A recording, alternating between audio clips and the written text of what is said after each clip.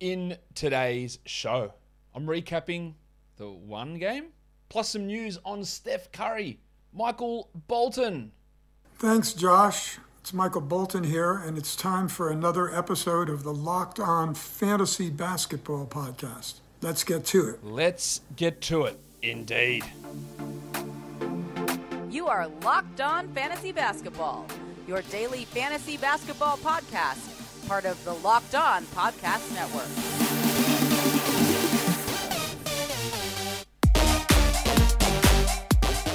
Hello and welcome to the Locked On Fantasy Basketball Podcast, brought to you by Basketball Monster. My name is Josh Lloyd and I am the lead fantasy analyst at basketballmonster.com and at Yahoo Sports Australia. And you can find me on Twitter, as always, at redrock_bball and on Instagram at Locked On Fantasy Basketball. Thank you for making Locked On Fantasy Basketball your first listen every day. We are free and we are available on all platforms. Of course, today there's only one game on. I'm going to recap that game. This might be the worst show that we do all year, but we're here. We're going to talk about it. But there is news. There is other stuff that went on. So, warning, should we? Let's get it on, Gilly. Fair enough. Steph Curry.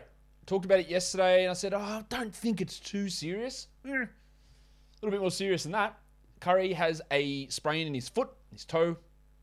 He is going to miss, it looks like, the rest of the regular season. Might be 3 weeks. Regardless, Steph Curry, you drop him. All right, you can't. He's done. Like, that's it. He might come back and play 20 minutes in one game or whatever, or two games. You can't hold on to Steph Curry, which is really unfortunate. Obviously, we hope that he's back for the playoffs. Yeah, I don't think there's any chance. Actually, I don't think he plays in the regular season. I know you might have some hope in it, but you're just holding on. Again, if you've got an open injured slot, it literally costs you nothing to hold him there. But otherwise, see you later. Unfortunately, see you later, Steph Curry. Unfortunately, I don't want to do it. Let's do it. Get that garbage out of here! TJ Warren's season's officially over. Remember Rick Carlisle in December? It's weeks, not months.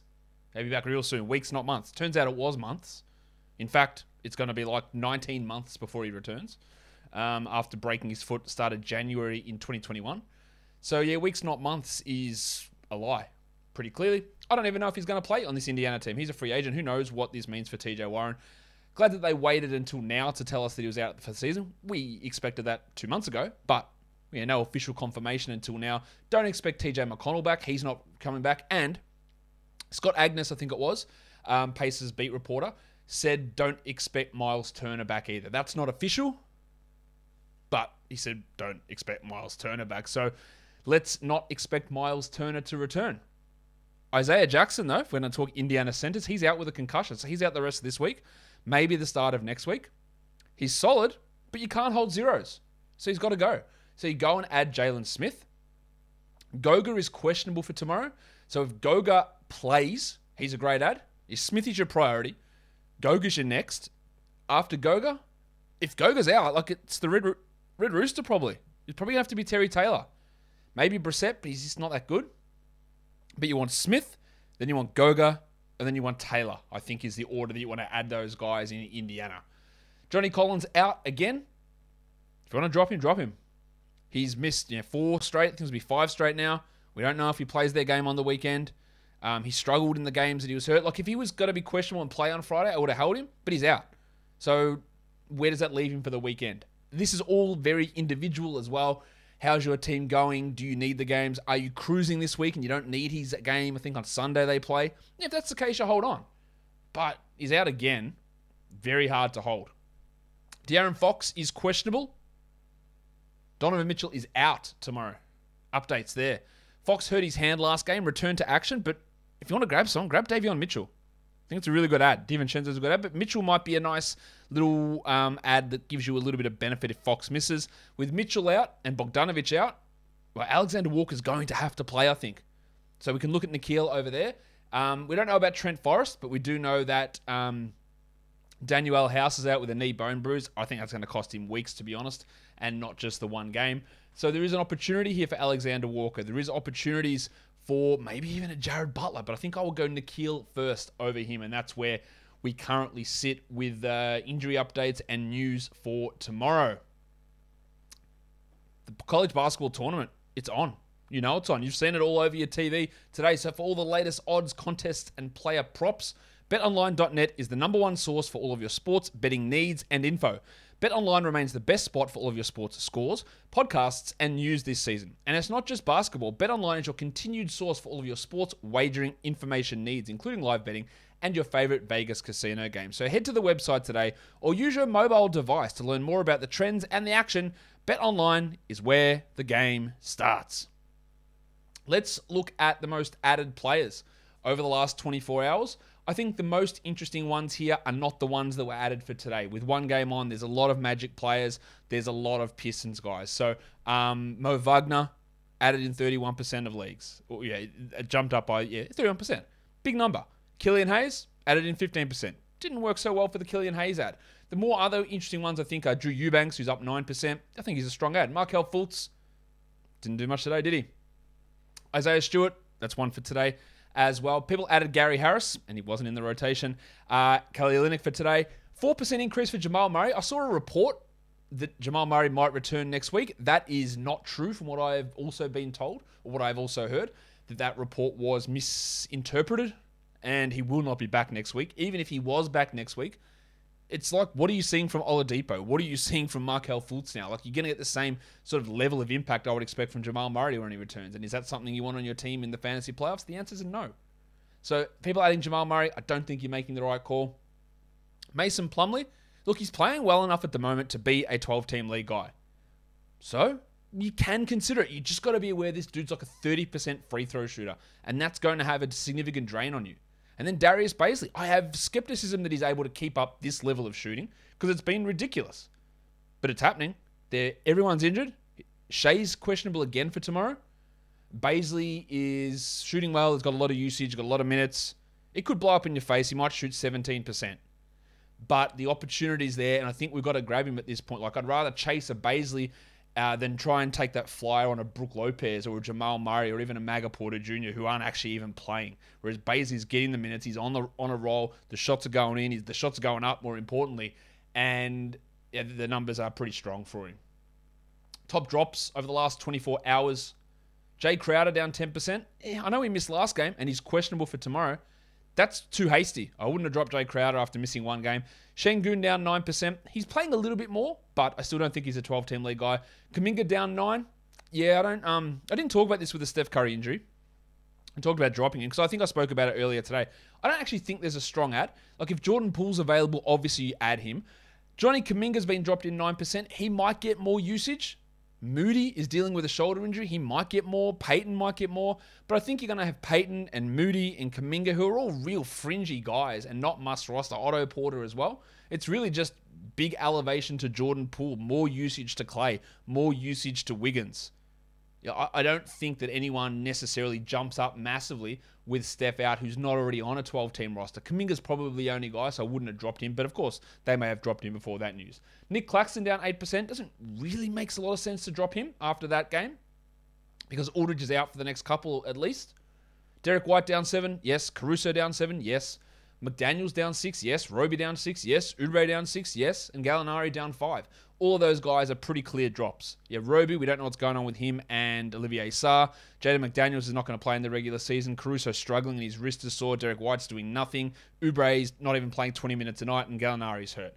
So I think all of those moves make a lot of sense. The only ones I would question somewhat there are Crowder, Claxton, and Kuminga. I probably wouldn't have made those drops, but I don't think it's going to be the end of the world if you do.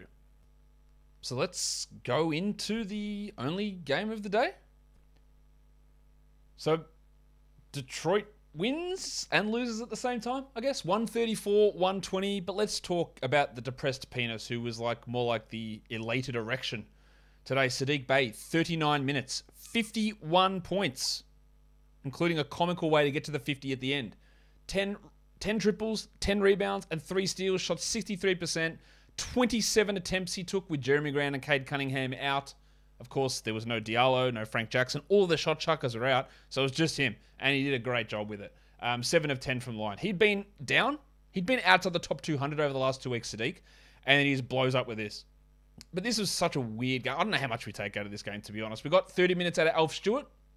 16 and 9 on 70% shooting for the Flaming Gaia. Is that you, Mr. Stewart? Well, who the hell else do you think it'd be? Get in here, you pair of flaming galahs. We got a very good Marvin Bagley game and a very Marvin Bagley game. 20 and 11, that's it. That's Bagley. No blocks, that's Bagley. 4 of 10 from the line, yeah, that's Bagley. 47 from the field, yeah, that's Bagley. But he also added in 2 threes and 2 steals, which is very un-Bagley. So we just got a game, I guess. We got something good. He started in place of Grant. I wouldn't say that he's a must-hold bloke. Now that I don't think Grant's going to miss more time. Well, actually, that's not true. I don't think Grant's going to miss the next game. I think he's going to miss more time, though. So Bagley's an interesting guy. Yeah, maybe a hold. They started Killian Hayes because Cade was out. Finally, they started him. He lasted 11 minutes before getting a knock to the head. He had 5 assists in that time and nothing else. That's what he is. He's a guy that gets assists. He's still got, even if you added him, you're pissed off that he played 11 minutes, but he still got you 5 assists, which is basically why you added him. Isaiah Livers came in, first sub off the bench, and picked up 2 or 3 fouls really quickly.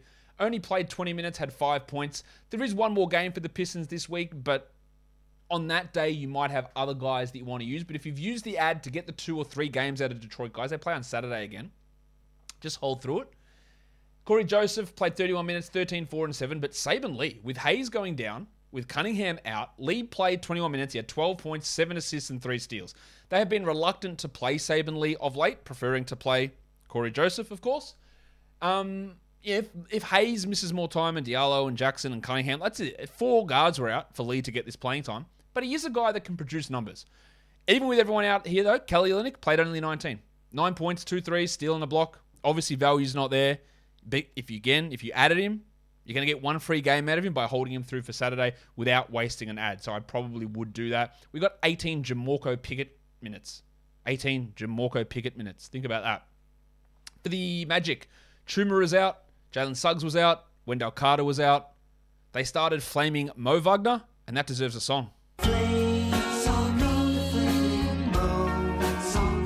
Yeah, Mo Wagner just continued doing what he's been doing. 29 minutes, 16 and 5, 3 assists and a steal. Yes, 2 guys who will probably play ahead of him were out in Carter and Akiki, but he's been strong enough to at least consider as a stream. Franz Wagner, who has been slumping. Shout out to the rookie Wall. 26 points in 31 minutes with 5 rebounds and 2 threes on 67%, while Cole Anthony had 12, 5, and 7. Bumba only played 25 minutes, which you would have hoped for more considering who was out, but 10 and 12 is okay enough to get it done. And Terrence Ross had 17 in 23 minutes. Rossi hit 2 triples, but he won't play next game. They'll put Gary Harris in. They're just going to rotate those guys through that same role. Hampton started, and honestly, he's actually really bad. 8 points on 11 shots. I don't think he's done anything really positive at all. Well, Markel Fultz, not his best night. He had, 5 or 6 turnovers, I think.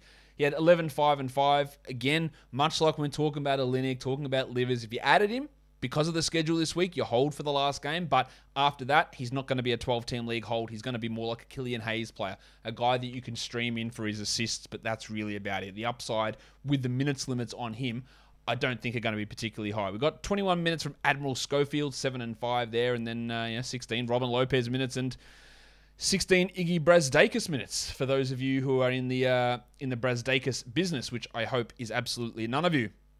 But if you're in the business of getting yourself healthy and taking control of your immune system and don't want to have to take hundreds of dollars worth of supplements and capsules and pills every day, then Athletic Greens is here for you. I started taking Athletic Greens because I knew that I needed to get healthier. I needed to get some of these greens and superfoods and vitamins and minerals into my day, and this is the easiest way to do it. It's 1 scoop, it's like less than $3 a day, 1 scoop in a glass of water, and that's it. It just really helps to boost up your general well-being, your immune system. I love these things. I love these green powders because, again, it's hard to get a bunch of fresh veggies and fruits into your body at all times, the amount that you need to keep yourself going. And this is exactly what Athletic Greens does for you. So it's a great time to reclaim your health and your immune system with convenient daily nutrition. It's 1 scoop in a cup of water every day. That's it. No need for a million different pills and supplements to look out for your health. And to make it easy, Athletic Greens is going to give you a free 1-year supply of immune-supporting vitamin D and 5 free travel packs with your first purchase. And all you have to do is visit athleticgreens.com/NBA Network. That is athleticgreens.com/NBA Network to take ownership over your health and pick up the ultimate daily nutritional insurance. And if you're looking for those protein bars, because you're getting healthy now, you got Athletic Greens, you're going to the gym, you want protein bars. But you don't want the ones that taste like garbage. So you get yourself Built Bar. Built Bar is the best tasting protein bar ever and can also double as a healthy snack. So instead of reaching for a candy bar, you reach for a Built Bar because they taste great, but they're low in calories, they're low in fat, they're low in sugar, but there's like 17 grams of protein in each one of these bars. My bars are on their way. They're getting shipped. Hopefully next week we're getting them out here, and I can't wait to get some Built Bars to open live with you. You're going to see me absolutely just devour these blokes. They are fantastic. So go to built.com and use our code LOCKED15, LOCKED15 to save 15% off your order of Built Bar. Built Bar is, like me, built different. Let's go and talk about well, we're done. Jesus, I can't, this day is throwing me off completely. Let's go to the lines of the night. You're monstrous. Well, you're going to be shocked here. It's Saddiq Bey. The waiver wire line of the night is Saban Lee. Your young gun of the night is Saddiq Bey. And I'm not going to give a dud of the night when two teams played. Was there anyone that was actually bad that was rostered in a ton of leagues? Not really.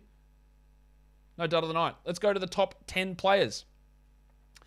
Saddiq Bey, Saban Lee, Franz Wagner, Isaiah Stewart, Cole Anthony, Mo Bamba, Corey Joseph, Marvin Bagley, Mo Wagner, and Terry Ross. Your top 10 players rostered under 50% of leagues. Again, just hold on to these guys if you did happen to add them because of the schedule benefit you get here. So Saban Lee, Corey Joseph, Mo Wagner, Terrence Ross I probably wouldn't hold on to. Kelly Olynyk, Schofield, Pickett, Magruder, Hampton, and Livers. If you added any of those to stream in today, especially Livers, Hampton, Olynyk, Wagner, Joseph, I would hold them for their one more game this week because it doesn't cost you an additional ad. And then, to round out one of the shorter shows that I've done all year, probably the shortest, we're going to look at the top 10 players in points leagues. Saddiq Bey, Marvin Bagley, Franz Wagner, Saban Lee, Isaiah Stewart, Cole Anthony, Mo Wagner, Mo Bamba, Corey Joseph, and Terrence Ross. And that will do it. Why is that happening? Didn't want that transition. And that, guys, will do it for me today. Don't forget to follow this podcast on Apple Podcasts, Google Podcasts, Stitcher, Spotify, and on the Odyssey app. If you are here on YouTube, don't forget to give it a thumbs up and leave your comments down below, guys. We are done here. Thank you so much for listening, everyone. See ya.